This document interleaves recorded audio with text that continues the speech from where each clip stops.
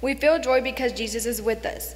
Jesus teaches us. When we read in the Bible about Jesus, we know that he loves us and is able to guide us through life and give us eternal salvation. Guarding your sheep, watching the starry night, while others sleep. Oh, happy day. Oh, happy day. Oh, happy day. Oh, happy day. When Jesus arrived.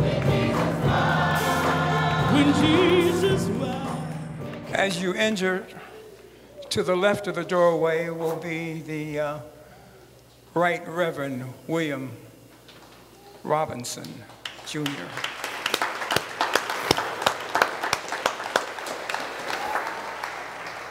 To the right of the doorway will be Dr. Theressa Hoover.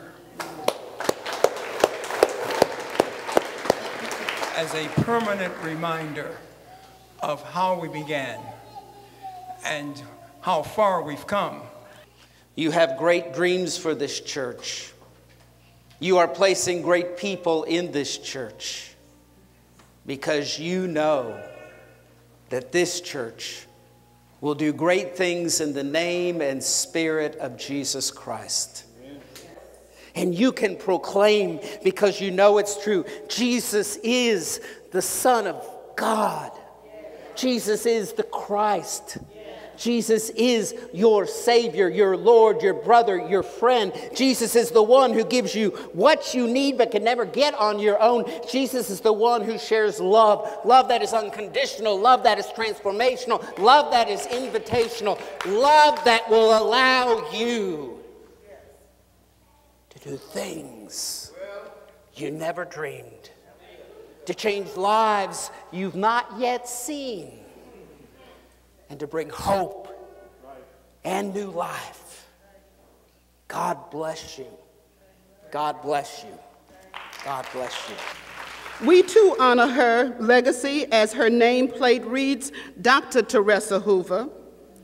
She said yes to the idea from a minister of God, Reverend Robinson, whom she respected, and a church in which she believed and trusted to honor her name. Project Hope was born to focus on the needs of women, children, and families who are struggling with issues of health, opportunity, peaceful living, and educational attainment. A person can live about 40 days without food, 3 days without water, 8 minutes without air, but only 1 second without hope. When Jesus arrived. When Jesus arrived.